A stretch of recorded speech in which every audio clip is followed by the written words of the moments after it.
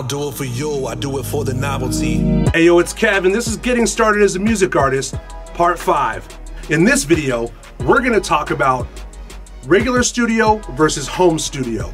Which one's the best for you?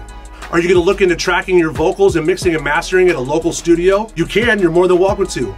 But here's a couple things to be aware of. Beware of the reputation of studios. Ask around, see what their rates are like. See if they have engineers who milk your time. Meaning, if they have a studio minimum of 3 hours per session, is that engineer doing everything they can within that 3 hours, or are they taking smoke breaks? Are they taking a lot of bathroom breaks? Are they trying to tell you, oh, we may need a couple more hours, it's gonna be X amount of dollars? Just be careful, whatever you choose to do with that. What I recommend is getting you a home studio setup, tracking your vocals yourself, and then outsourcing your mixing and mastering from there.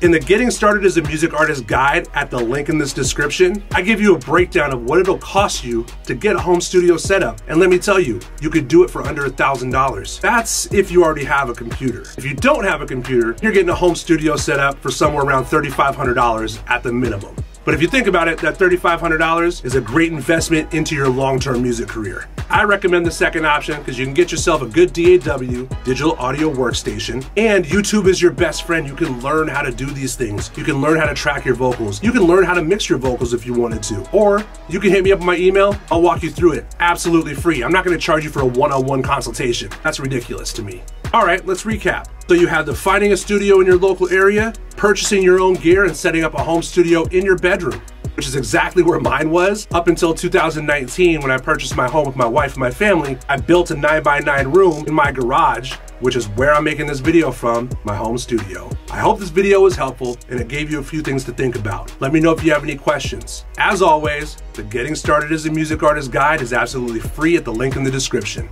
Have a good one.